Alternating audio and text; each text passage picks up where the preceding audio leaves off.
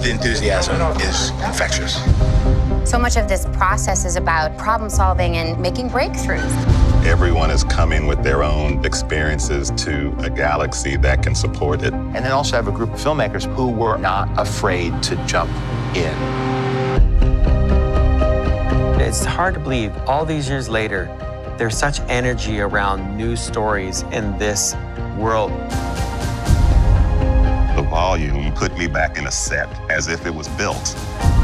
The outside is all video walls, and the top is a video wall. That was, for me, one of the most rewarding experiences as someone who just loves Star Wars. It was like one of the weirdest and best things that ever happened with Werner. He was acting against the baby, and he started directing the baby directly. I'm trying to direct Werner, who's now directing the puppet. He was telling us we needed to commit to the magic, make them use the puppet. IG-11 was like IG-88. They built him out of parts of the old Cantina set from A New Hope. We, as children, like that's the coolest assassin robot. It was bolted to the floor. We're trying to draw from all over Star Wars. Action. Sometimes I think it's just like anything in any different scene. You just have energy, and you can see that in the physicality, you can see that in the acting.